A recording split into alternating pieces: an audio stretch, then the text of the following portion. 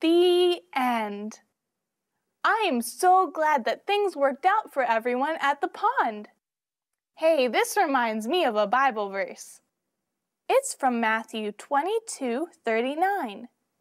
And the second commandment is like the first. Love your neighbor as you love yourself. That can really be difficult sometimes, just like it was for Tony in our story. But God wants us to love everyone, not only those who are nice to us. Showing a little kindness to someone who is not so nice can really make a difference. Just look at what happened with Sarah. I can't believe it's almost time for me to go. But before I do, I'm going to use my super duper extra special magnifying glass to see who joined me today.